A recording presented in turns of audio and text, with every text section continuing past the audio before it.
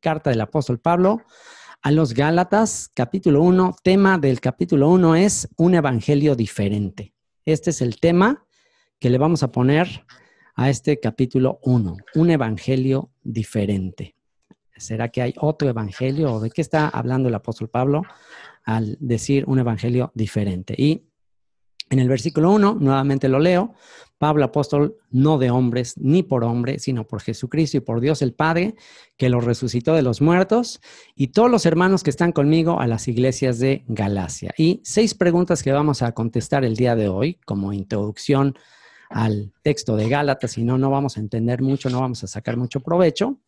Y es, número 1, ¿quién fue el apóstol Pablo? Y yo sé que hay diferentes niveles de conocimiento, y eso es lo difícil a veces de hacer un estudio y tener una audiencia tan variada, porque pues hay diferentes niveles de conocimiento, y por eso para todos llegar a la unidad de la fe y todos estar equilibrados en lo que sabemos, quisiera que estuviéramos en un mismo sentir acerca de quién fue el apóstol Pablo. Así que esa es la primera pregunta que vamos a contestar. La segunda pregunta es, ¿qué significa ser apóstol?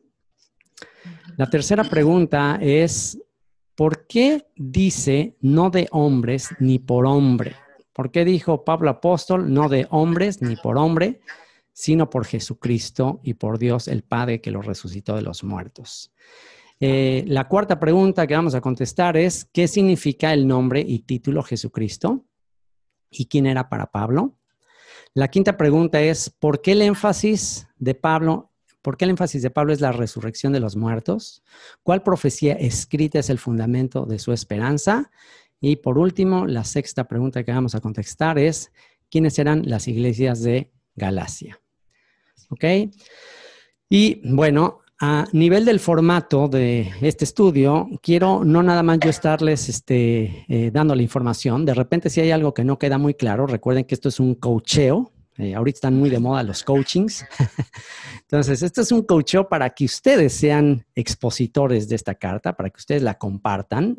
Ya estamos en la época en la que ya no nada más me interesa hacer discípulos, sino que ahora me interesa ser expositores de la palabra. Ya no quiero que nada más ustedes sean simples oidores o discípulos que aprenden, sino ahora no nada más aprendan para ustedes, sino que aprendan para enseñarlo, principalmente ahí a una audiencia cautiva que ustedes ya tienen, que son sus hijitos. Ya el Señor les ha hecho fructificar ahí con hijos, pero ¿cuánta más familia espiritual tienen ustedes? ¿Cuántos hermanos en la fe? ¿Cuánta gente a la cual ustedes pueden alcanzar con este mensaje? Imagínense el potencial una vez que ustedes entiendan. Entonces, me interesa muchísimo. No importa si me tardo 10 años en compartirles la carta de Pablo a los colosenses, no importa si me tardo 10 años, pero quiero que cuando termine este estudio con ustedes estén total y absolutamente capacitados para llevar este mensaje a todos los conciertos a donde te inviten, Abel, si es que te siguen invitando, a todas partes a donde te inviten, que lleves este mensaje, ¿ok? Así que no duden en detenerme si algo no les queda claro. Por eso el audio está activado de ambos. Cualquier cosa incluso que quieran añadir, cualquier cosa que quieran complementar, es muy, muy importante. Este libro electrónico lo sigo enriqueciendo, así que pues no es un texto ya definitivo, lo voy a seguir enriqueciendo con todo lo que vayamos hablando en este estudio, ¿ok? ¿De acuerdo? Sí. ¿Listos? Ok, perfecto. Bueno, estas serán las 6 preguntas que vamos a contestar a través de este capítulo y vamos a comenzar con algunos textos fundamentales. Textos fundamentales antes de comenzar. Vamos a leer lo que dice el Salmo 119, versículo 160. Aquí está en el texto. Salmo 119, versículo 160 dice, la suma de tu palabra es verdad. La suma de tu palabra es verdad. Esto es fundamental. Y al decir hemos, me incluyo porque venimos de un contexto similar. Venimos de un contexto, pues la mayoría de los hispanos, primero católico y luego protestante, ¿no? Muchos de nosotros nacimos en familias católicas romanas, después recibimos la versión del evangelio protestante, de la iglesia evangélica, etcétera. Y bueno, pues una herencia doctrinal de la iglesia evangélica que es muy sana y que es muy buena es este versículo que dice que la suma de tu palabra es verdad, ¿ok? Esto está súper bien. ¿Qué quiere decir? Que tú no nada más te puedes basar para establecer doctrina o para establecer una verdad, no nada más te puedes basar en lo que dice un versículo o dos aislados por ahí. Tienes que ver todo lo que dice la Biblia de un tema y entonces en base a todo lo que dice la Biblia vas a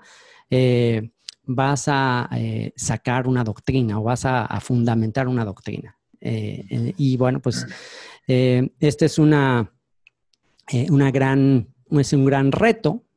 gran reto, establecer doctrina cuando el método de enseñanza es equivocado. Si el método de enseñanza es equivocado, pues va a ser muy difícil que podamos llegar a la plenitud de una verdad bíblica. O sea, si el método de estudio de la Biblia es por temas o por versículos aislados y un día yo hablo de un tema y otro día hablo de otro tema y saco versículos de aquí y de allá, pues entonces nunca realmente voy a llegar a todo el contexto del que habla la palabra. Entonces, para poder establecer un fundamento, una doctrina, no solamente voy a agarrar formulitas de versículos de aquí y de allá, tengo que realmente escudriñar todo lo que la Biblia dice de ese tema. Y por eso es fundamental este versículo 119, porque seguramente les ha pasado, y a mí me ha pasado, que a la hora de hablar de temas, sobre todo controversiales, como los que vamos a tratar en la carta de Gálatas, y tratarlo con líderes, con maestros, con pastores, pues me sacan un versículo y me sacan otro, y todavía no les termino de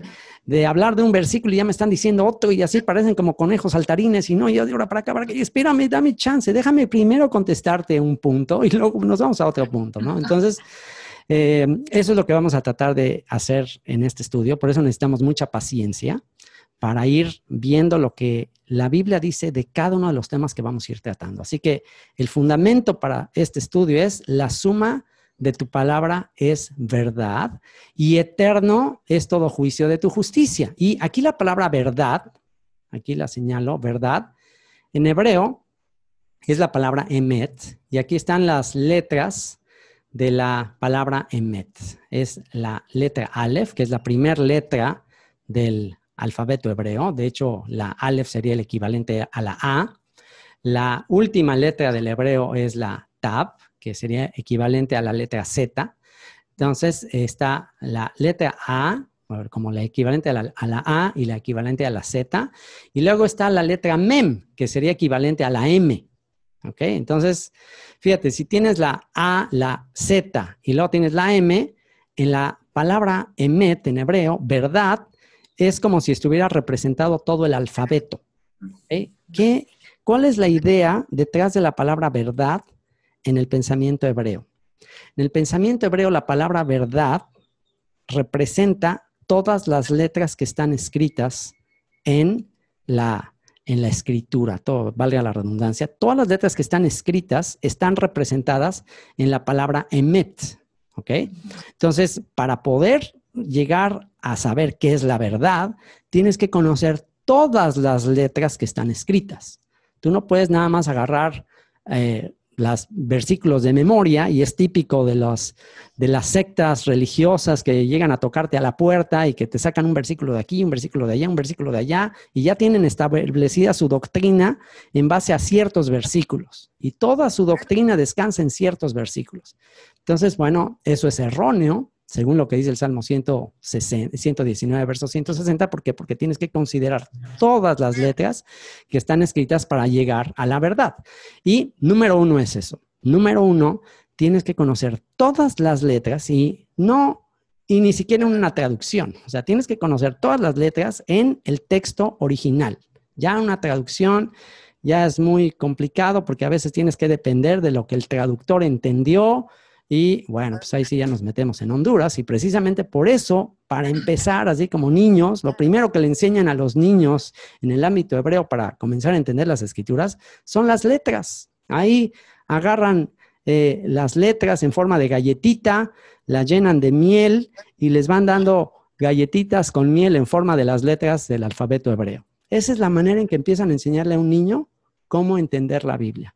Con galletitas, con miel, para recordar lo que dice también el salmista, como miel que destila del panal es tu palabra. Y así van letra por letra, línea por línea, renglón por renglón, un poquito aquí, un poquito allá, así dijo el profeta Isaías.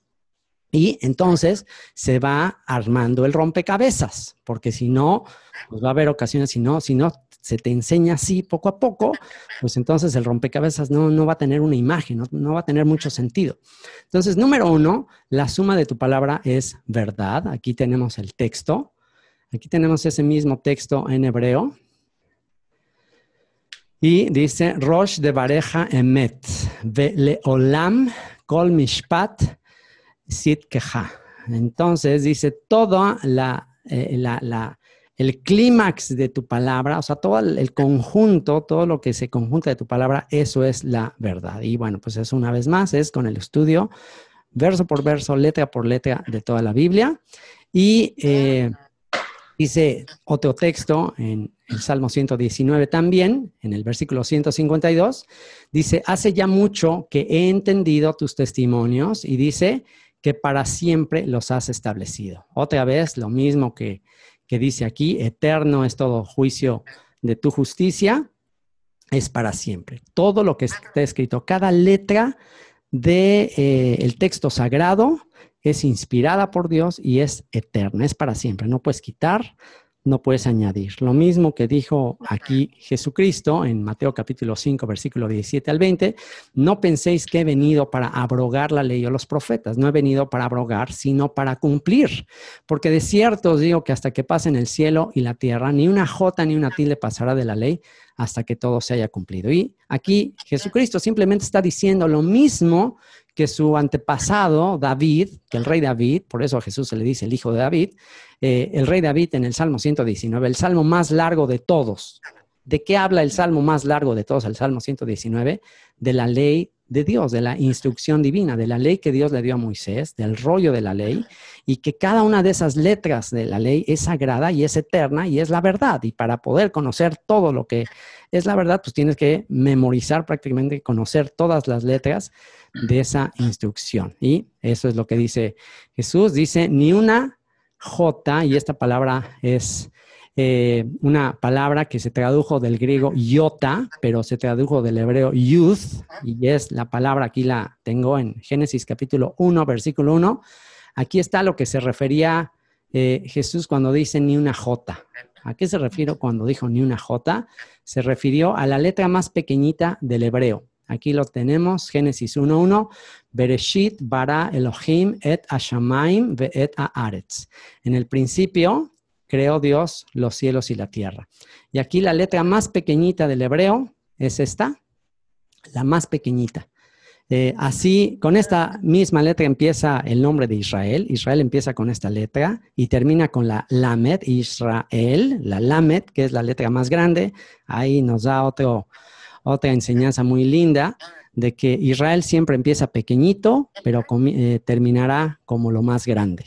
El pueblo de Israel empezó pequeño, pero se convertirá en un pueblo incontable, con una descendencia incontable como las estrellas en multitud. Así que aquí Jesucristo dijo que de la ley, de todo lo que Dios le reveló a Moisés, todo lo que está escrito en la ley, en los profetas, no pasará ni la más pequeña letra, y dice ni una jota ni una tilde. Una tilde podría ser ya sea un trazo dentro de una de las letras, o podría referirse en el texto hebreo del evangelio de Mateo, dice una nekudá, o un punto, uno de los puntitos de estos, dice nada de eso pasará hasta que todo se haya cumplido.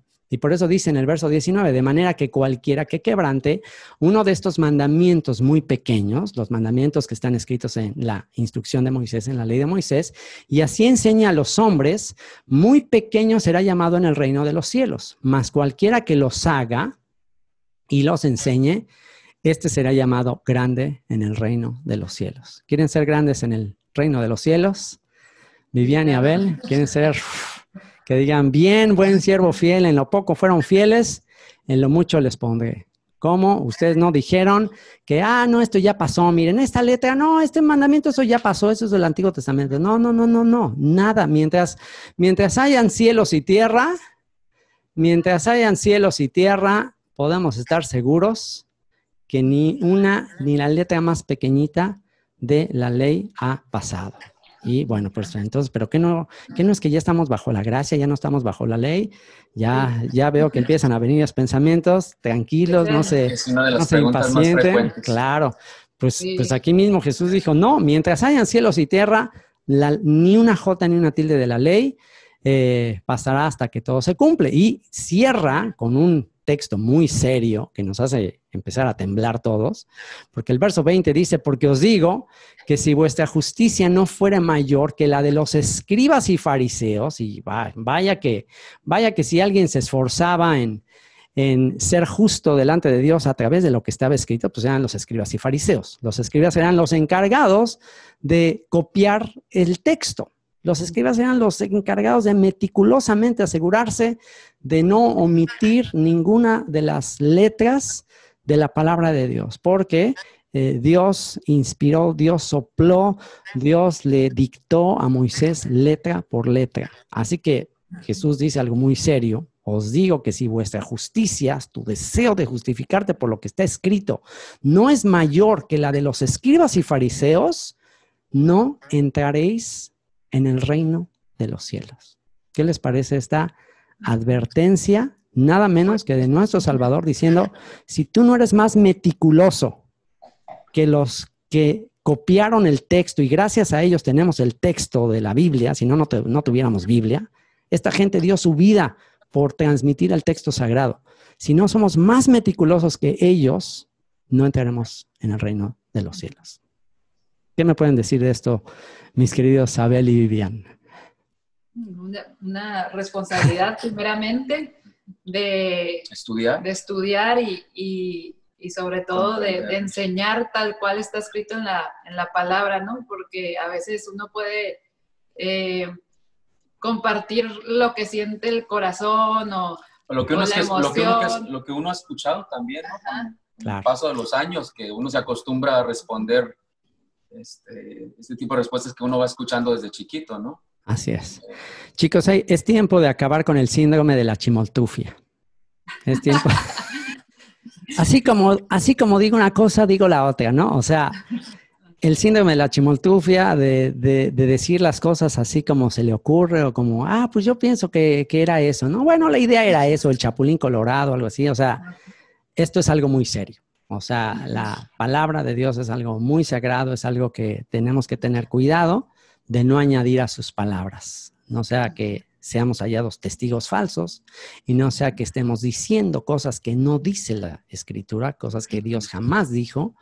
O de acomodarlas a nuestra conveniencia. Exacto, ¿no? Exacto. Así que de eso se trata este estudio. Lo único y la mayor parte de lo que vamos a estar haciendo en este estudio es estar leyendo textos. O sea, no es aquí no importa lo que diga José Antonio Sánchez o Abel Zabala o Vivian, aquí no importa lo que digamos nosotros, aquí lo que importa es lo que está escrito y eso es a lo que nos tenemos que conformar. No os conforméis a este siglo, sino transformaos por medio de la renovación de vuestro entendimiento para que comprobéis cuál sea la buena voluntad de Dios, agradable y perfecta. Así que bueno, una vez puestos los fundamentos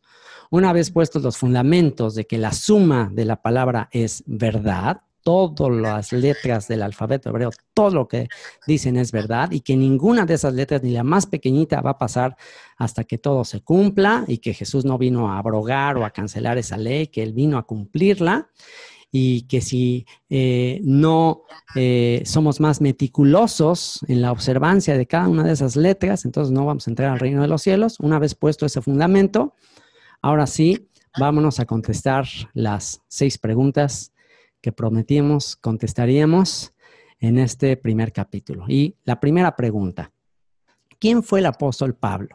¿Quién fue el apóstol Pablo? Y bueno, si estamos diciendo que lo importante es lo que está escrito, bueno, aquí yo no les voy a empezar a decir lo que yo me acuerdo de quién fue el apóstol Pablo. Ya no confío a estas alturas. Tengo 52 años y a estas alturas, ni a mis 52 años ya confío en mi memoria. Entonces, como ya no confío en mi memoria, por eso ya estos estudios últimamente los estoy haciendo ya.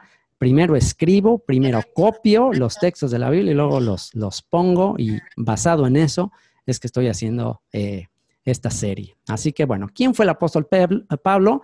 Leamos lo que él mismo dice de él, ¿no? ¿Qué dijo él de sí mismo? Bueno, vamos a comenzar ahí por Filipenses capítulo 3, versículo 4 y 6. Y dice así, estas son palabras del apóstol Pablo. Dice, aunque yo tengo también de qué confiar en la carne, si alguno piensa que tiene de qué confiar en la carne, yo más.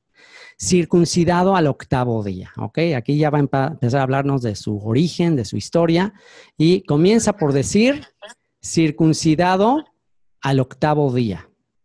¿Qué nos quiere decir eso? Bueno, si soy circuncidado al 8º día, ¿qué quiere decir? Yo soy del linaje de Israel, ¿ok?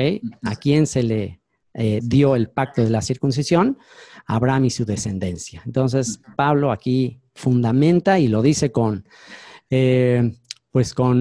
un orgullo santo, en el sentido de que ahí a los filipenses les está diciendo que tengan cuidado con aquellos que tratan de hacer énfasis en su origen, en su identidad, y entonces él dice, bueno, pues si se trata de gloriarse en la carne, y con eso podemos ver que si se trata de gloriarse en la carne, para Pablo era muy importante y era como que, wow, yo soy hebreo de hebreos, ¿no? Soy circuncidado al 8º día del linaje de Israel, de la tribu de Benjamín. O sea, la tribu de Benjamín junto con la tribu de Judá fueron las tribus que regresaron del exilio, o sea, que no perdieron su identidad. Es decir, no se asimilaron entre las naciones. Entonces, bueno, Pablo puede decir, yo vengo de una familia que a pesar de los exilios, de las persecuciones, mi familia no se asimiló y aquí estoy y seguimos teniendo la identidad. Soy hebreo de hebreos. La palabra hebreo viene de la palabra abar en hebreo, que significa cruzar, el que cruza,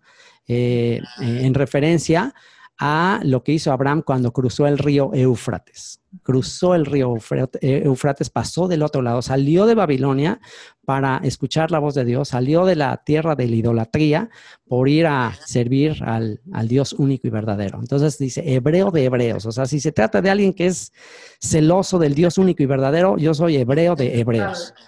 Y dice, en cuanto a la ley, fariseo. Fariseo, la palabra fariseo viene de una palabra que en plural es los perushim, que es una secta que surge en la época de los griegos de Alejandro Magno, que cuando Alejandro Magno y todos los griegos empiezan a querer hacer un reino unido o un imperio unido y quieren que todas las naciones estén unidas bajo la filosofía griega, bajo la mitología griega y todo el pensamiento griego, hay un grupo de judíos minoritario, porque la mayoría de aunque usted no lo crea, la mayoría de los judíos como que se asimilaron y empezaron a ser influenciados por la cultura griega, pero hubo un grupo celoso de sus tradiciones, celoso de su cultura, celoso de su fe, y dijeron, nosotros no nos vamos a asimilar. Y esos fueron los perushim, esos fueron los fariseos. Generalmente en el Nuevo Testamento se habla de manera negativa o se generaliza como que los fariseos son los malos o los así como legalistas y todo, pero no necesariamente. O sea, había diferentes escuelas de fariseos y había, de hecho, en el ámbito, la gente farisea era la gente más celosa por el estudio de las Escrituras y por fomentar el estudio de las Escrituras. Entonces, tenemos que ser muy cuidadosos al generalizar, los fariseos. No, depende qué escuela, a qué escuela de fariseo te estás refiriendo. Gamaliel era uno de ellos, ¿no? Exacto. ¿Perdón? ¿Quién? Gamaliel. Claro, Gamaliel, el maestro del apóstol Pablo, ahorita vamos a ver, venía de la escuela de los fariseos. Entonces, en principio, ¿qué eran los fariseos? Los que no querían asimilarse a las culturas extranjeras. Entonces, cuando Pablo aquí dice, en cuanto a la ley fariseo, o sea, si se trata de ser celoso de nuestra fe, de nuestra cultura, de nuestra identidad, yo era fariseo. Y dice, en cuanto a celo, perseguidor de la iglesia, en cuanto a la justicia que es en la ley, irreprensible. Si se trataba de cumplir los mandamientos de la tradición con respecto a la ley, yo era irreprensible. O sea, nadie me podía acusar de que yo estaba desobedeciendo la ley dentro del marco de la ley judía, ¿no? Entonces, bueno, pues ahí habla él de sí mismo, de su currículum, y en Hechos 22, 1 al 16, va a seguir añadiendo un poco más acerca de su testimonio. Y justamente ahí menciona a Gamaliel. Vean lo que dice en Hechos 22, 1 al 16. Dice, varones, hermanos y padres, oíd ahora mi defensa ante vosotros. Y al oír que les hablaba en lengua hebrea, ¿ok? ¿Se dan cuenta? Aquí lo agarran ahí en el templo y están a punto de lincharlo. Y dice que se puso a defender su fe, lo que creía, y les habla en hebreo. Y dice que cuando lo oyeron que les hablaba en lengua hebrea, guardaron más silencio, porque ahí dijeron, caray, había ya muchos judíos que, una vez más, aunque usted no lo crea, había muchos judíos que ya se habían asimilado tanto a la cultura griega, a los romanos, que ya ni siquiera hablaban el idioma. Entonces, los que guardaron celosamente el idioma y guardaron celosamente su cultura, pues eran los considerados más devotos. Y entonces, cuando lo ven que habla en lengua hebrea, pues le ponen atención y comienza diciéndoles, yo de cierto soy judío, nacido en Tarso de Cilicia, lo que actualmente sería Turquía. Dice, pero criado en esta ciudad, en Jerusalén, instruido a los pies de Gamaliel, ¿ok? O sea, era como el Harvard de la época. Es como estar en Harvard, estar en Jerusalén, a los pies de Gamaliel, un rabino de rabinos, instruido a los pies de Gamaliel, estrictamente conforme a la ley de nuestros padres, celoso de Dios, como hoy lo soy todos vosotros. ¿Se dan cuenta? Pablo en ese momento, a menos que esté mintiendo, a menos que esté queriendo ahí engañarlos, les dice, yo soy igual que ustedes. Yo estoy igual de celoso por la ley de nuestros padres como lo son todos ustedes. Entonces, caray, pues ¿qué no Pablo dejó la ley?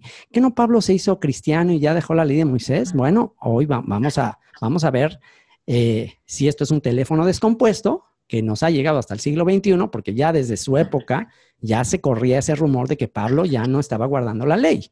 ¿Ok? Y esa es la pregunta que vamos a contestar y ese es uno de los argumentos más tristes y por eso Pablo es considerado como un villano. Curioso que en el ámbito cristiano Pablo es el campeón de la gracia. No sé si alguna vez ustedes escucharon eso acerca de no, Pablo es el campeón de la gracia, Pablo es el que habla de la gracia. Y bueno, pues un héroe, entre comillas, un héroe en el ámbito cristiano cuando se tiene un concepto equivocado de la ley, pero en el ámbito judío, el hecho de que se piense y se corrió el rumor de que él abandonó la ley de Moisés, pues entonces se toma pues que es un apóstata, es un blasfemo, es un traidor a la fe dada al pueblo de Israel, que es un pacto eterno. Y la pregunta de preguntas es, ¿dejó Pablo de ser celoso por guardar la ley de Moisés? O sea, ya aquí le está diciendo yo celoso, pero yo ahora ya no soy celoso. ¿Esto es así? Vamos a ver lo que dice Hechos 21, 17 al 26. Un pasaje muy, muy importante. Y vean lo que dice. Y les advertí, esto no es lo que yo pienso, lo que se me ocurre, esto es, solo vamos a leer.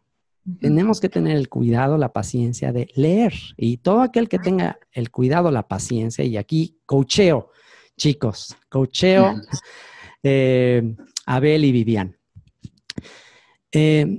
A veces somos un poco temerosos en hablar de estas cosas con nuestros hermanos y lo digo sin ningún problema, nuestros hermanos cristianos, a los que amo con todo mi corazón y a los que estaré eternamente agradecido, porque gracias a los cristianos, gracias a la iglesia evangélica, nosotros pues de entrada empezamos a aprender de la Biblia. O sea, entonces esto no es una crítica de afuera, esto es una crítica de dentro.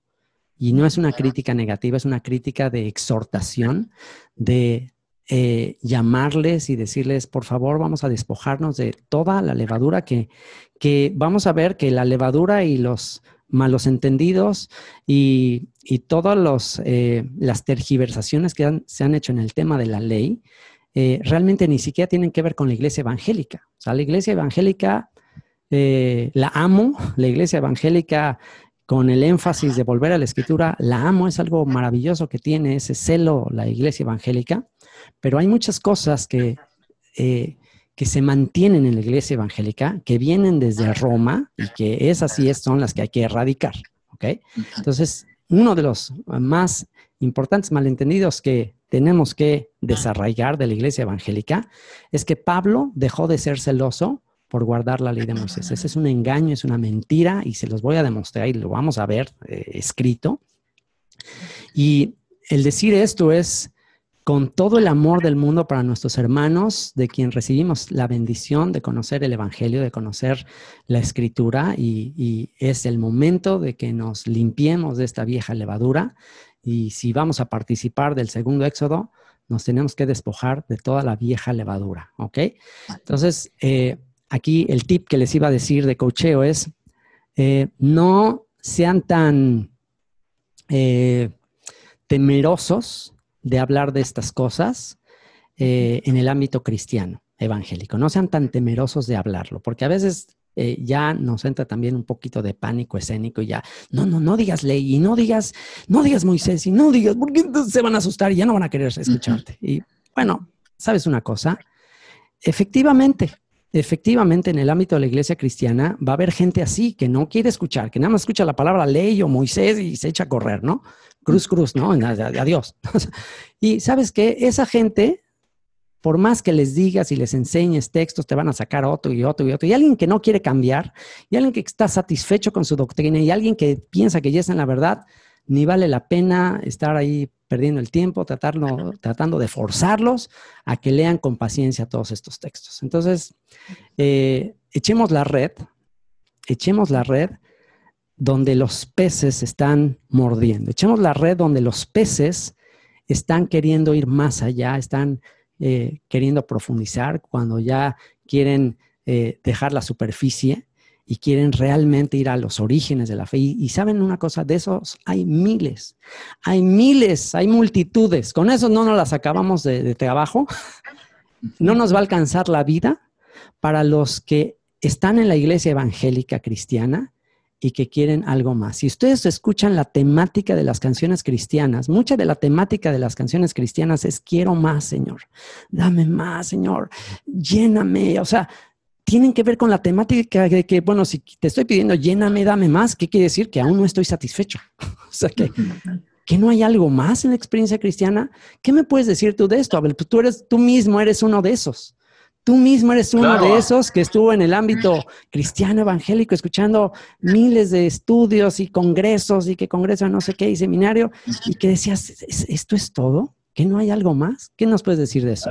A ver. No, me identifico totalmente, o sea, sin mencionar a algunos otros amigos, o sea, yo mismo en alguna de las canciones o en varias canciones he descubierto mi corazón, ¿no? Con esa necesidad de recibir todavía más. ¿Por qué? Pues porque simple y sencillamente no me encontraba satisfecho. Decía, esto es todo, o sea, tiene que haber algo más. Y ahí es cuando nace nuestra necesidad. Y como lo mencioné en ocasiones pasadas, las últimas canciones que tienen que ver con el disco Ven a mi casa hablan de Dios, ven a nosotros, o sea, ven y vive entre nosotros, buen pastor, déjanos verte. Y habla de esa necesidad de que Él nos enseñara su palabra con esta profundidad con la que estamos aprendiendo ahora. Y Dios se toma las oraciones en serio porque sí, de repente ya nos trae a esto y decimos, wow, ¿en dónde estábamos, verdad? ¿Cómo no veíamos esto con claridad? Teníamos la vela, ¿qué? La venda. El velo puesto, sí. Y con ese velo, con ese paradigma que recibimos de que no, Pablo pues ya prácticamente fundó una nueva religión bueno, ni siquiera voy a decir religión porque en el ámbito evangélico no decimos religión, decimos relación. No es una religión, es una relación con Cristo, ¿no? Seguramente escucharon eso. No somos religiosos, tenemos nuestra relación con Cristo y no, si Pablo en realidad, pues ya enseñó en que ya no había que guardar la ley y Pablo ya no guardaba o ya no enseñó a los gentiles a guardar la ley ni nada de eso, ya estamos bajo la gracia, eso lo enseñó Pablo y con ese paradigma que venimos, bueno, ¿cómo nos suena de repente que Pablo mismo, aquí ya no el teléfono descompuesto, Pablo mismo dice, instruido a los pies de Gamaliel, estrictamente conforme a la ley de nuestros padres, celoso de Dios, como hoy lo sois todos vosotros. O sea, celoso de Dios como hoy lo sois todos vosotros. Y vamos a ver, sí. Bueno, algo que estábamos platicando Vivian y yo ayer es de que Gamaliel, bueno, al investigar la vida de Pablo, Gamaliel era un maestro muy estricto, ¿no? Para entrar a su escuela, dicen que el requisito era saber totalmente la Torá, ¿no? Claro. De memoria. La Torá es el Pentateuco, claro, el Pentateuco, los libros de Moisés. Digo, para nuestra audiencia que está escuchando la palabra Torá y de verdad a alguien que está escuchando esto y a lo mejor ya ha oído un poco acerca de esto de las raíces hebreas de la Torá, no se asusten, por favor, no se asusten cuando escuchen Torá, no salgan corriendo. O sea, la Torá, vean la instrucción de Dios como la vio el rey David, Salmo 119. ¿Con qué guardará el joven tu camino? Con guardar tu palabra. En mi corazón he guardado tus dichos para no pecar contra ti, como miel que destila del panal. Todo lo que dice de la ley, Salmo 119. Lean el Salmo 119 y van a ver que David tenía una idea totalmente diferente a la que muchas veces heredamos de falsas enseñanzas, de enseñanzas equivocadas con respecto a la ley. Entonces, sí, Abel, me decías. Y bueno, lo que estaban platicando es de que toda la enseñanza de Pablo en todas estas cartas era porque exactamente defendía lo que él ya sabía, ¿no? O sea, no era que él había abandonado la ley de Moisés. Exacto. Y sigamos leyendo, veamos lo que dice Hechos 21, 17 al 26. Dice, cuando llegamos a Jerusalén, otra vez sigue el relato de Pablo cuando llega a Jerusalén, dice, los hermanos nos recibieron con gozo y al día siguiente Pablo entró con nosotros a ver a Jacobo y se hallaban reunidos todos los ancianos, a los cuales después de haberles saludado les contó una por una las cosas que Dios había hecho entre los gentiles por su ministerio. Cuando ellos lo oyeron, glorificaron a Dios y le dijeron, ya ves, hermano, cuántos millares, lean, es que o sea, digo, pero ¿qué no leí yo este versículo? O sea, fui director de un instituto bíblico. Yo mismo enseñaba que la ley ya no había que cumplir la ley, que gracias a Dios que Cristo en la cruz dejó clavada la ley, los estatutos, los mandamientos, y ya estamos libres de la ley y ahora sí ya estamos en la gracia. Yo mismo lo enseñaba. Entonces, veo estos textos, digo, pero ¿qué me pasaban de noche estos versículos o qué onda? A ver lo que dice. Cuando ellos lo oyeron, glorificaron a Dios y dijeron, ya ves, hermano, eso se lo están diciendo a Pablo, ¿cuántos millares de judíos hay que han creído? Y todos son celosos por la ley. Caray, esto es como un cortocircuito. Judíos creyentes en Jesús y siguen siendo celosos por la ley, siguen guardando la ley. ¿Ok? Y dice, verso 21, pero se les ha informado. Con eso podemos ver que el malentendido de que Pablo ya estaba enseñando a no guardar la ley, o ya estaba diciendo que ya no había que guardar la ley de Moisés, es un malentendido, es un teléfono descompuesto que tiene su origen aquí en el libro de los Hechos y que estamos en el siglo XXI y sigue el malentendido. Dice, pero se les ha informado en cuanto a ti que enseñas a todos los judíos que están entre los gentiles a apostatar de Moisés, apartarte de Moisés, diciéndoles que no circunciden a sus hijos ni observen las costumbres. O sea, toda la controversia de Gálatas ya estaba en esta época. O sea, ¿por qué tuvo que escribir la carta a los Gálatas? Pues por toda esta controversia, ¿no? Entonces dice, o sea, ¿qué pasó? Dice, pues que no en Gálatas dice que si te circuncidas, que no debes de seguir la circuncisión. O sea, todo ese malentendido aquí se aclara. Y le están diciendo, se ha informado que enseñas a todos los judíos que están entre los gentiles a apostatar de Moisés, diciéndoles que no circunciden a sus hijos ni observen las costumbres. ¿Qué hay pues? La multitud se reunirá de cierto porque oirán que has venido. Haz pues esto que te decimos, y aquí prepárate para esto. Dice, hay entre nosotros 4 hombres que tienen obligación de cumplir voto. Tómalos contigo, purifícate con ellos. Eso implicaba hacer un sacrificio. Déjame decirte que hacer una purificación, ir al templo y hacer un sacrificio. Ah, caray, pero ¿qué no el sacrificio final ya lo hizo Cristo? ¿Cómo Pablo se prestó para hacer esto?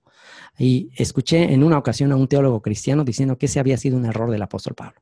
Que Pablo, con tal de quedar bien, pero eso es ir en contra de las mismas palabras del apóstol Pablo, que él mismo decía que él no buscaba la aprobación de los hombres. Dice, ¿acaso busco la aprobación de los hombres? Si buscara la aprobación de los hombres, entonces yo no sería siervo de Cristo. Entonces, Pablo mismo dice que él no busca la aprobación de los hombres. Entonces, porque incluso ponen como argumento el versículo que, bueno, yo al judío me hago como judío y al gentil me hago como gentil. En otras palabras, camaleón, ¿no? Estoy camuflajeándome. Con tal de ganar a Cristo, para ganarlos para Cristo, me hago como que sí estoy guardando la ley, aquí lo estoy engañando y no es cierto. Entonces, eso ya sería ver en Pablo algo que él no dijo de sí mismo, eso es ya inventarle. Entonces, aquí vemos que Pablo hizo eso. Tómalos contigo, purifícate con ellos y paga sus gastos para que se rasuren la cabeza y todos comprenderán, fíjense, aquí está contundente, y todos comprenderán que no hay nada de lo que se les informó acerca de ti, sino que tú también andas ordenadamente guardando la ley. ¿Qué significa andar ordenadamente en la mentalidad judía? Pues andar guardando la ley. O sea, a eso fuimos llamados. Y bueno, pues, pero alguien me citará el versículo 25. No, pero síguele leyendo. Aquí está hablando de judíos. Los judíos sí tienen que seguir la ley. Los judíos sí, pero los gentiles no. Entonces, dentro de la iglesia va a haber esta doble identidad, va a haber esta doble legislación. Dentro de un país puede haber como ciertas leyes para unos y ciertas leyes para otros. Bueno, en un sentido sí, en el ámbito, por ejemplo, en Estados Unidos, están las leyes para los ciudadanos y están las leyes para los residentes, ¿no? O sea, los residentes pues no tienen todas las obligaciones, todas las responsabilidades que tienen los ciudadanos. Sin embargo, es un proceso. Un residente llega al punto en que puede decidir si obtiene la ciudadanía. Y una vez que obtiene la ciudadanía, entonces ya, ahora sí está obligado a todo, ¿no? Entonces, bueno, aquí en el verso 25 dice, pero en cuanto a los gentiles que han creído, nosotros les hemos escrito determinando que no guarden nada de esto, solamente que se abstengan de lo sacrificado a los ídolos de sangre, de ahogado y de fornicación. Entonces, bueno, pues aquí entramos al famoso tema de que de Hechos 15 y de que ves, los gentiles no tienen que guardar la ley.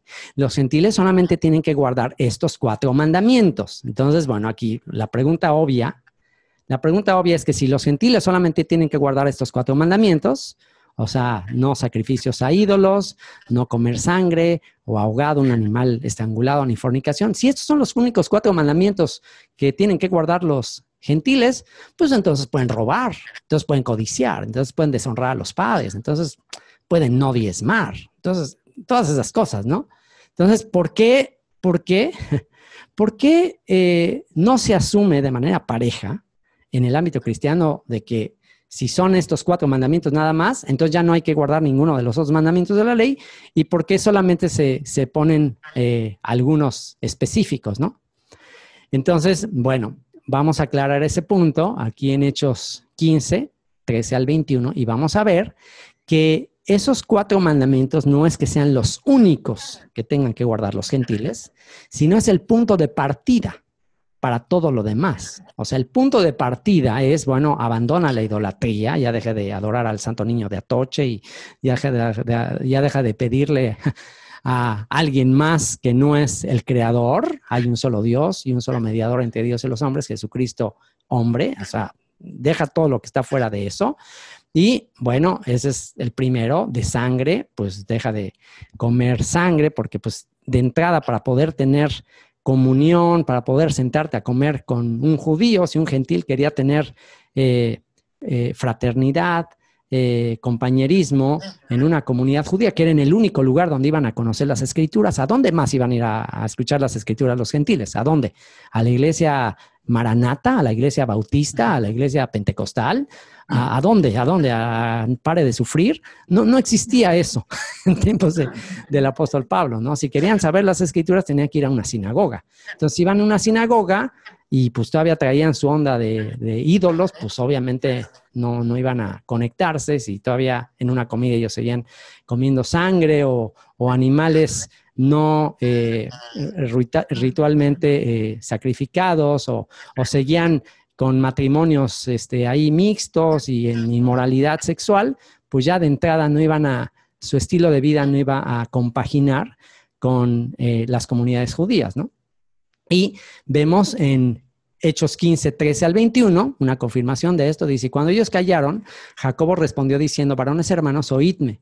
Simón ha contado cómo Dios visitó por primera vez a los gentiles para tomar de ellos pueblo para su nombre, y con esto concuerdan las palabras de los profetas, como está escrito. Aquí está el famoso concilio de Jerusalén, donde se escribe y se determina por qué los gentiles tienen que empezar con estos 4 mandamientos. Entonces aquí Jacobo toma la palabra, Jacobo, el medio hermano de Jesús, toma la palabra y dice que el hecho de que los gentiles estén viniendo a la fe, porque hasta a estas alturas, pues prácticamente nada más judíos habían estado recibiendo el mensaje, pero a partir del apóstol Pedro, ahí cuando le predica al centurión romano, empiezan los gentiles a venir a la fe, y entonces empieza ahí la cuestión de qué hacer con ellos, o sea, qué hacer con estos gentiles, porque aquí necesito tomarme un poquito de tiempo para explicar por qué este tema de la circuncisión era un tema tan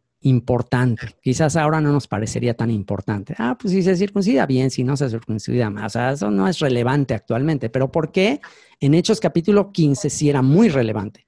¿Por qué sí querían los hermanos de Judea, también creyentes, seguidores de Cristo, judíos, por qué querían que los gentiles fuesen circuncidados? Porque entra el tema de los matrimonios, ¿ok? Ya entra el tema del matrimonio.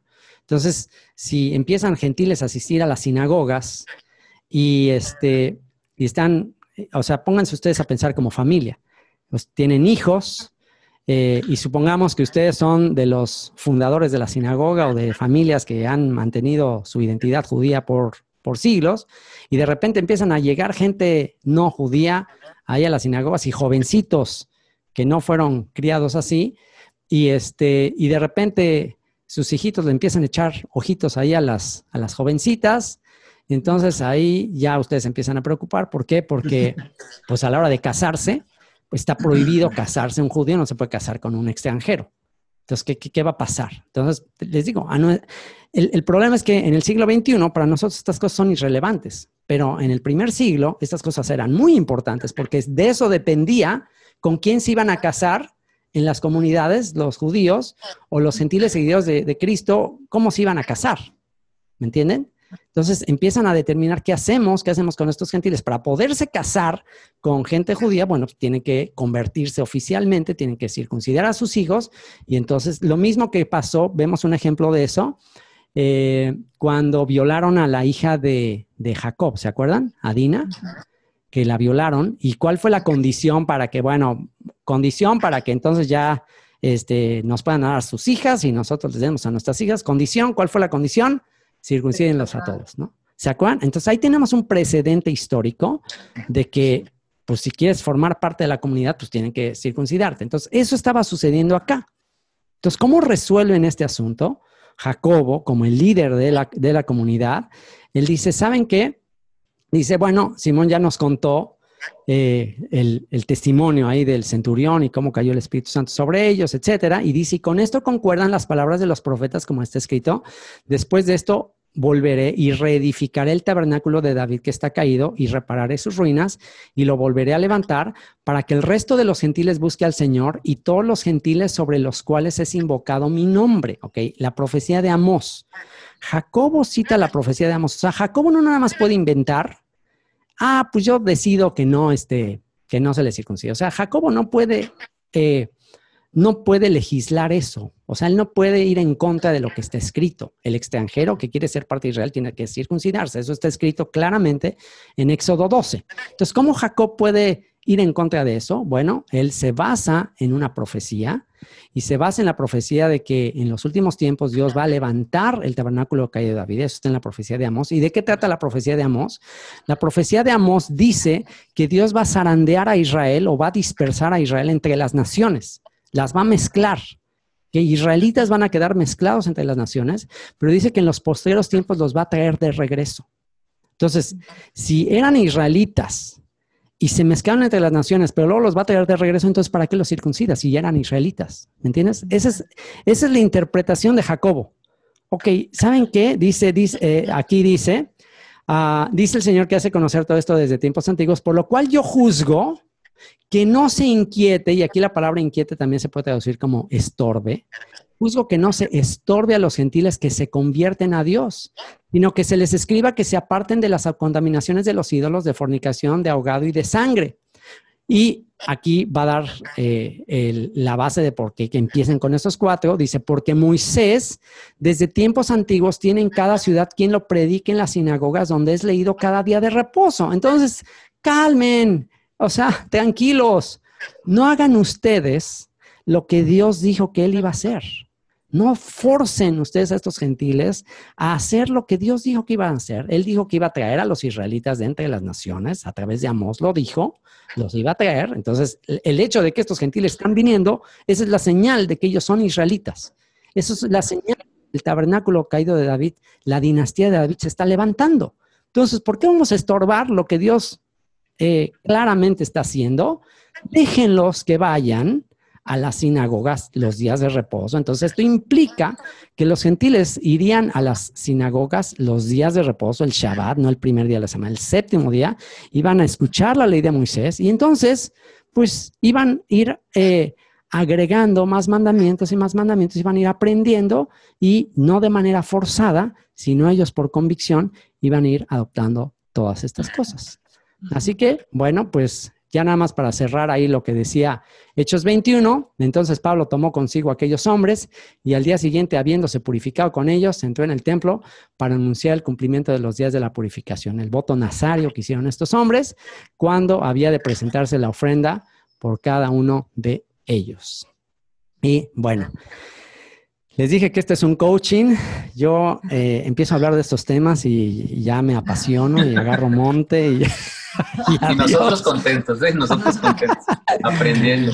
Entonces, pero no me quiero ir así tan, quiero que vayan digiriendo todos cada texto y que también vayan aportando. Si de repente voy muy rápido, deténganme y díganme hasta ahorita cómo va esto de que el apóstol Pablo apostató de Moisés, enseñó que había que apostatar de Moisés. Ya se dieron cuenta que no es así. Ya se dieron cuenta porque, a ver, les voy a hacer una pregunta ahora yo. Si les dicen, no, es que los gentiles con que guarden lo que dice Hechos 15, con eso es suficiente. Ya no tienen que guardar nada más. ¿Cómo responderían a ustedes el que los gentiles solamente tienen que guardar estos mandamientos de contaminaciones de los ídolos, fornicación, ahogado y sangre? Esos son los 4 mandamientos para gentiles. ¿Cómo contestarían ese argumento? Empezó el examen. ¿Cómo contestarían ese argumento? Ajá. Bueno, se entiende de que como eran nuevos, o sea, iban a estar aprendiendo, pues les pusieron estos 4, pero obviamente iban a tener que, conforme iban aprendiendo, llevar a cabo los otros mandamientos, ¿no? La palabra no cambia, lo que fue dado en el monte Sinaí es lo que no ha cambiado, esto es de manera perpetua, así que me imagino que conforme ellos iban aprendiendo cada vez que iban a las sinagogas, iban a ir llevando más mandamientos, iban a ir cumpliendo más mandamientos conforme fuera su entendimiento. Acostúmbrense a responder las preguntas contundente, con lo que está escrito. Recuerden, no como la chimotufia, como está escrito. Ok, ¿por qué? ¿Por qué dice que nada más los 4 mandamientos? O sea, para decirles, no, es que nosotros nada más tenemos que guardar los 4 mandamientos de Hechos capítulo 15. Se decretó ahí el concilio en Jerusalén que los 4. Ok, sí se decretó que solo esos 4. Tienes razón. ¿Por qué? Verso 21. Aquí hasta comienza con el por qué. ¿Por qué esos 4 nada más? ¿Por qué? Porque Moisés, desde tiempos antiguos, tiene en cada ciudad quien lo predique en las sinagogas donde es leído cada día de reposo. Tan. Esa es la respuesta. Por eso esos 4 a estos gentiles que están entre las naciones. ¿Por qué? Porque no se preocupen. Moisés tiene quien le predique. A estos gentiles les van a enseñar de Moisés en las sinagogas en los días de reposo. Entonces, Calmen, chicos, calmen. Este es un proceso que va a durar 2000 años. Calma. ¿Ok? Esa es la primera respuesta. Y la segunda respuesta tiene que ver con la identidad. ¿Ok? Porque Amós, y entonces ya de tarea tendríamos que conocer la profecía de Amós, porque ese es el gran problema que tenemos a veces como cristianos, y yo ahí... yo vengo de ese contexto, que a veces leemos el Nuevo Testamento y vemos que se citan escrituras de los profetas, se citan escrituras de lo que se conoce como el Antiguo Testamento, y ni siquiera vamos a esas citas del Antiguo Testamento para ver de qué se tratan. Pero si conociéramos las citas que utilizan los escritores del libro de los Hechos y de las epístolas y de los evangelios, si conociéramos esas citas que ellos utilizan, si conociéramos todo ese contexto, pues entonces... entenderíamos a qué se están refiriendo y entonces ya no habría ningún tipo de contradicción entre el Antiguo Testamento y el Nuevo Testamento. Entonces, bueno, primera razón por la que se juzgó que los gentiles solamente guardaran esos 4 mandamientos, primera razón, versículo 21, ellos van a aprender de Moisés. En las sinagogas ellos van a escuchar la lectura y ahí van a aprender. Calma, poco a poco. Y segunda razón, porque se va a cumplir la profecía de Amós. Se va a cumplir la profecía de Amós. Y en resumen, ¿qué dice la profecía de Amós? En resumen, dice que Dios va a dispersar a Israel entre las naciones. Dios los va a juzgar por sus pecados, los va a llevar a las naciones. Sus pecados es transgredir la ley. Se apartaron de la ley, cayeron todas las maldiciones de Deuteronomio capítulo 28, pero que al final Dios los iba a traer de vuelta. Y al traerlos de vuelta, otra vez la dinastía de David, que David, el rey de Israel, de las 12 tribus, otra vez va a restaurarse. Entonces, eso es lo que anunció Amós, eso es lo que anunciaron todos los profetas. Entonces, si estamos viendo ahora naciones que están abandonando la idolatría, están abandonando sus religiones, sus cultos, y están viniendo al Dios de Abraham, Isaac y Jacob a través de Jesucristo, del Hijo de David, ¿qué quiere decir? Se están cumpliendo las profecías. Entonces, bueno, no trates de deshacer en un día lo que tomó cientos o miles de años en suceder. Va a tardar otros 2000 años. Hasta que venga el internet, hasta que venga todas estas redes sociales, hasta que venga todo eso, a que otra vez Dios, el Señor, los empiece a restaurar, a purificar. ¿Cómo? Otra vez a través de la Escritura. ¿Ok? ¿Quedó? ¿Vamos bien? ¿Quedó claro hasta aquí? Bueno, ya nada más nos quedan 10 minutos.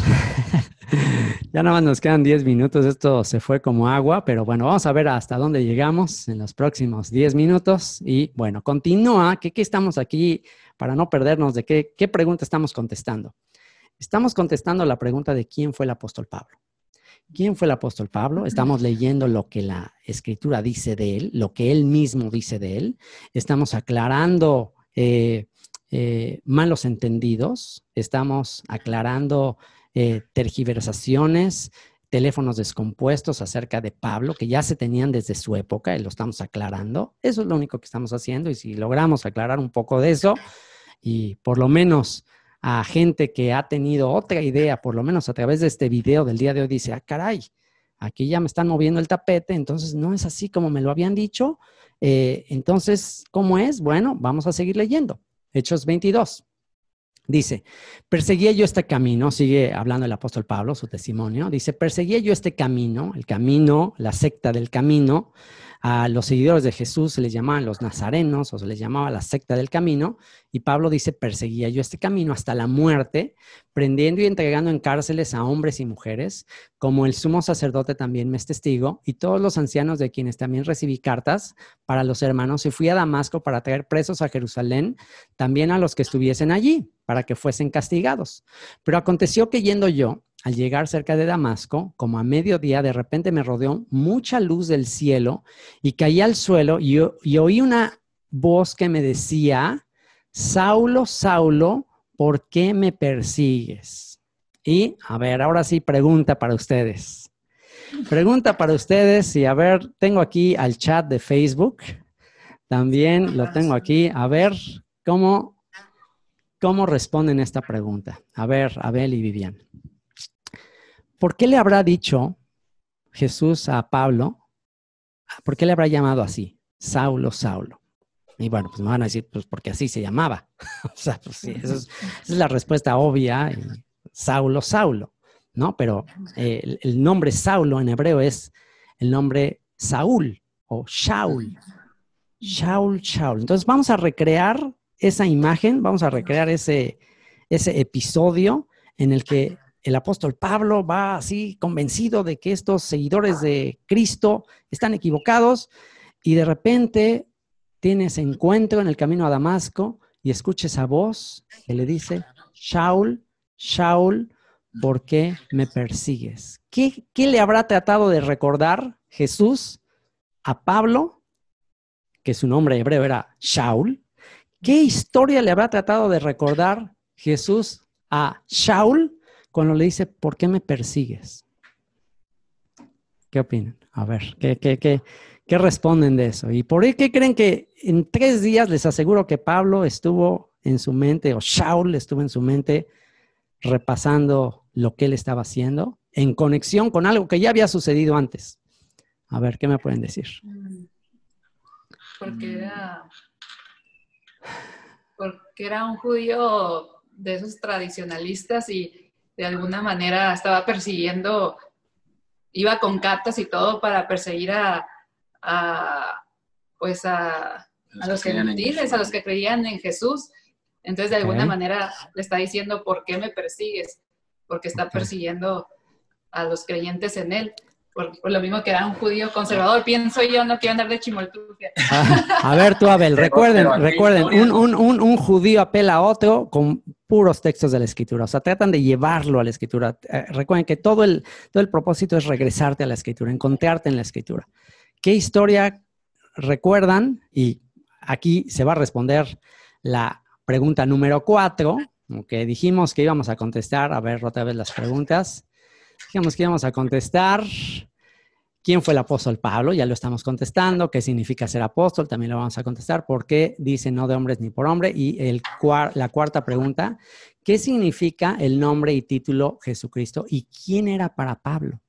Para Pablo, ¿quién era Jesús de Nazaret? Porque aquí la pregunta que le hace el apóstol Pablo a Jesús cuando le dice, Shaul, Shaul, ¿por qué me persigues? Aquí está. Yo entonces respondí, ¿quién eres, Señor? ¿Quién eres, Señor? Y me dijo, yo soy Jesús de Nazaret, a quien tú persigues. Esa es la pregunta 4. Con eso la vamos a contestar. Yo soy Jesús de Nazaret, a quien tú persigues. Te aseguro que ya el apóstol Pablo había investigado quién era Jesús de Nazaret. Te aseguro que el apóstol Pablo ya había investigado de qué familia descendía Jesús de Nazaret. Te aseguro que Pablo sabía bastante bien quién era Jesús de Nazaret. O sea que no necesitó nada más que le dijera, yo soy Jesús de Nazaret, a quien tú persigues, para que se le viniera el mundo encima. Entonces ahora sí, conecta a Shaul persiguiendo a Jesús de Nazaret, que no nació en Nazaret, nació en Belén, y eso seguro que Pablo ya lo sabía. Y Jesús de Nazaret era hijo de ¿quién? Y entonces, ¿qué historia se le refresca en la mente a Shaul? Nos ponen nerviosos. El rey Saúl. El rey Saúl. El rey Saúl persiguiendo a David en el desierto. Es cierto. Se repite la historia. O sea, soy el hijo de David y tú estás haciendo lo mismo que hizo. ¿Y de qué tribu era? ¿De qué tribu era Shaul? ¿De qué tribu era el rey Saúl? ¿De qué tribu era? De la tribu de Benjamín. ¿Y Pablo de qué tribu era? De la tribu de Benjamín. La historia de Pablo está escondida en la Escritura. Ahí está. Y les dejo esto de tarea, chicos. Tu historia, mi historia, está escondida en la profecía.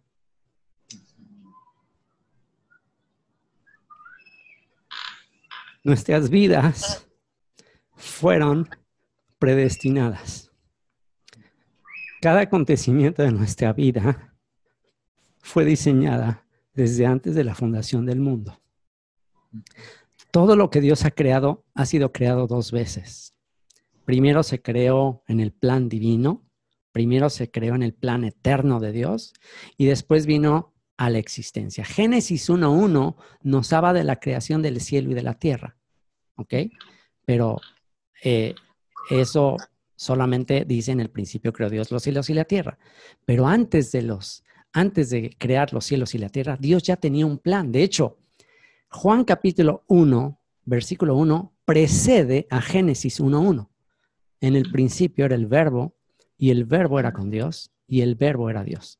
Este era en el principio con Dios. Todas las cosas por él fueron hechas, y sin él nada de lo que ha sido hecho fue hecho. Entonces, sus vidas, mi vida, estamos estudiando este estudio. Los que van a ver este estudio, no va a ser una casualidad, no va a ser una coincidencia. Los que están viendo este estudio, los que les va a amanecer el mensaje de este estudio, es porque ya estaba predestinado que habrían de comprenderlo. Quien es oveja va a escuchar. Aunque te vayas al otro lado, aunque vayas en contra, aunque no quieras saber nada. Pablo iba en contra de esto. Pablo estaba, o Shaul más bien, estaba yendo en contra del hijo de David. Estaba dando coces contra el aguijón. Como dice aquí, yo respondí, ¿quién eres? Me dijo, yo soy Jesús de Nazaret, a quien tú persigues. Y los que estaban conmigo vieron a la verdad, la luz, la luz. Él es la luz. Él es la luz del mundo. Los que estaban conmigo vieron la verdad, la luz, y se espantaron, pero no entendieron la voz del que hablaba conmigo. A él se le reveló. Fíjense, los demás no supieron qué estaba pasando, pero a Pablo se le reveló. Él fue elegido desde el vientre de su mamá. Dios ya tenía el plan para elegirlo a él. Y dije, ¿qué haré, Señor? Y el Señor me dijo, levántate y ve a Damasco y ahí se te dirá todo lo que está ordenado que hagas. ¿Sí? Bueno, pues si lo leemos ahí en el texto original de Hechos capítulo 9, dice, porque das cosas, dura cosa te es dar cosas, patadas contra el aguijón. Una referencia a los bueyes a los que se les ponía el yugo para arar la tierra, para preparar la tierra para la semilla. Y si uno de los bueyes no quería, empezaba a patalear y los yugos tenían un pico para que si un buey era rebelde y empezaba a patear, se picara y entonces ya dijera, no, mejor sigo arando la tierra, preparándola para la cosecha, para la siembra y la cosecha. Entonces, ¿qué le dice Jesús al apóstol Pablo? Estás resistiéndote a la siembra y la cosecha. Yo estoy queriendo sembrar y cosechar. Yo tengo un plan de siembra y cosecha y tú estás dando patadas. Yo te elegí a ti y tú estás rebelándote al propósito que yo tengo para ti. Y le recuerda la historia. Shaul, Shaul, el ungido, el elegido para reinar es David. Ya deja de pelear contra el ungido del Señor. Este era el plan. Y dice, y dije, ¿qué haré, Señor? Y el Señor me dijo, levántate y ve a Damasco y ahí se te dirá lo que está ordenado que hagas. Y bueno, me voy a quedar hasta aquí con las dos preguntas más importantes que le podemos hacer al Señor. ¿Quién eres y qué quieres que yo haga? ¿Quién eres? Ya se le reveló el Rey de Reyes, el Señor de Señores, el Hijo de David. Se le revela su vida, el ungido del Señor. Y la segunda pregunta, ¿qué haré, Señor? ¿Qué quieres que yo haga? ¿Qué quieres que yo haga? Estoy listo, Señor. Ya no quiero seguir pateando. Ya no quiero seguir pateando. Ya no quiero seguir resistiéndome a la siembra y la cosecha de esa preciosa semilla de tu palabra que se va a cumplir. Y las promesas, la palabra de Dios es dirigida al pueblo de Israel. Así que ya no me voy a resistir a eso. Resistirme a eso es resistirme a todo el testimonio de los profetas, a todo lo que está escrito. Y ahí comienza una aventura de fe para lo que él fue destinado y que solamente voy a dejar esto como un avance de lo que vamos a ver en el siguiente episodio.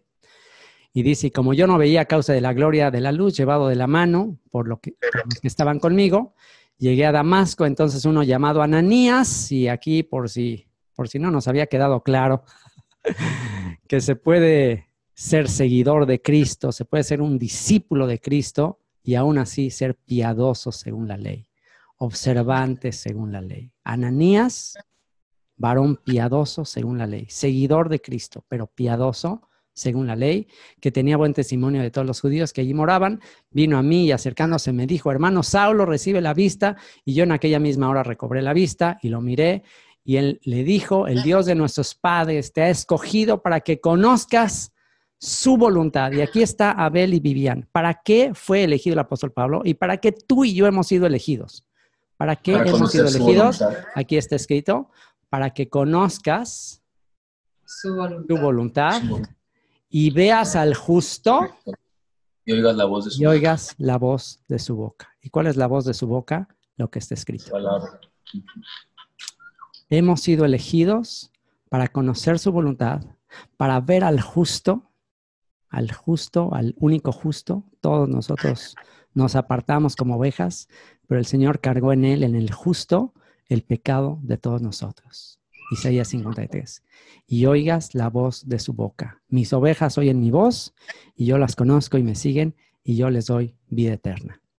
Porque serás testigo suyo a todos los hombres de lo que has visto y oído.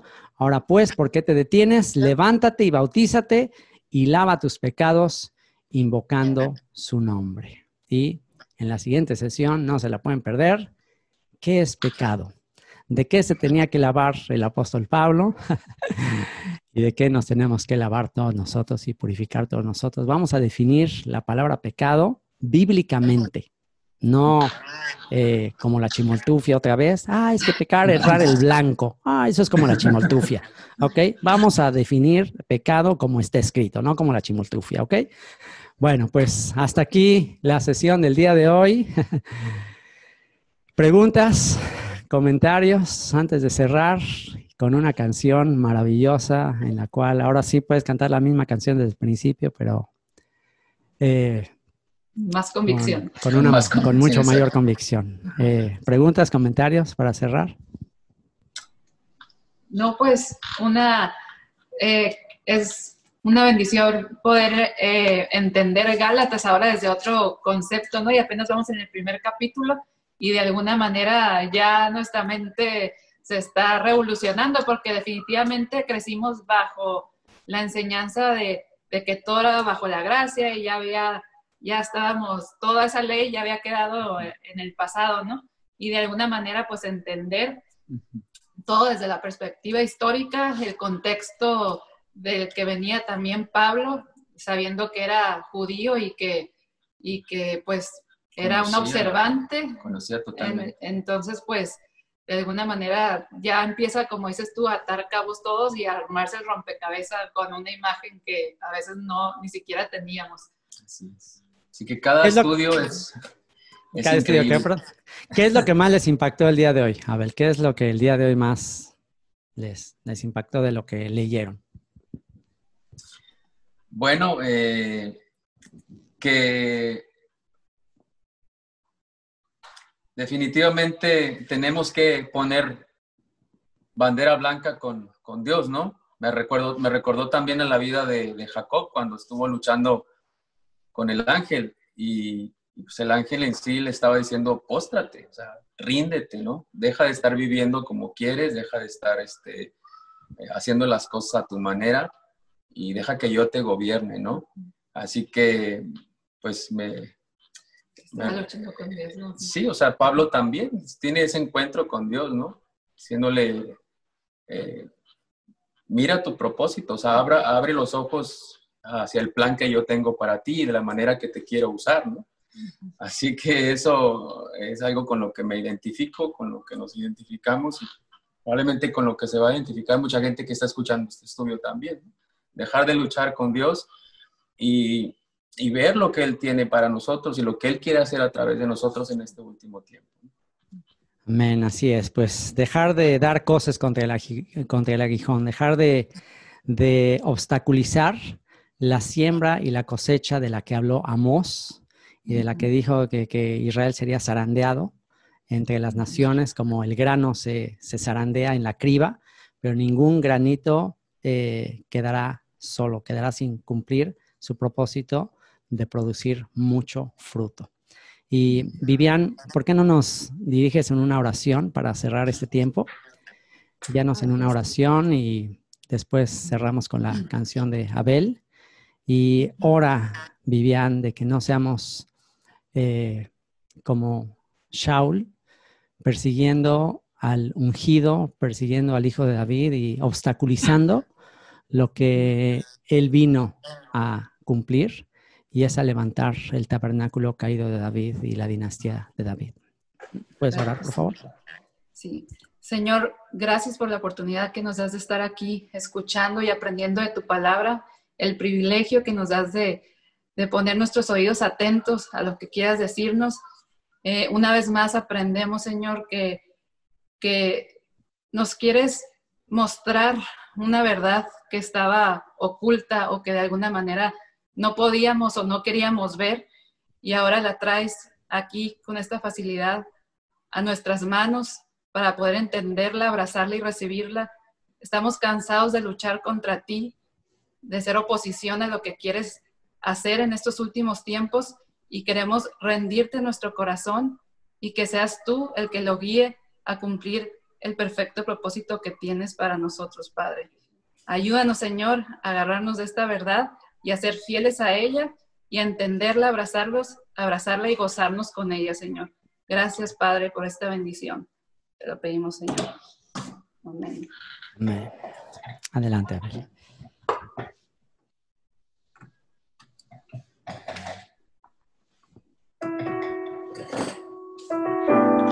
Renueva mis días, quebrántame, Señor, como al principio, y tómame en tus brazos. Quiero volver a mirarte, seguirte como ayer, como al principio, y hablar de ti sin miedo, sin temor.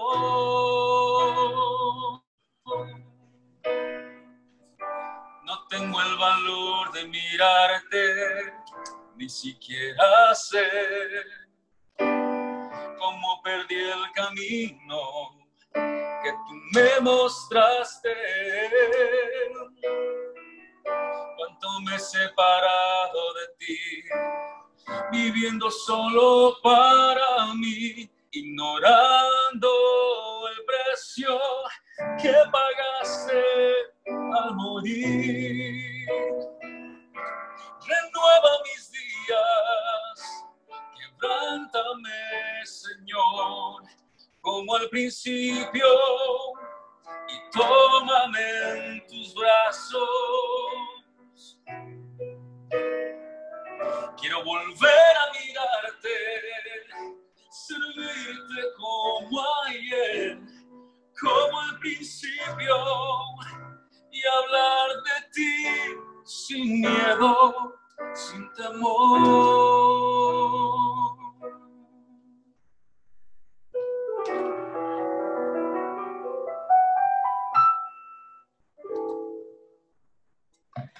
Padre, te doy gracias por la vida de estos siervos tuyos.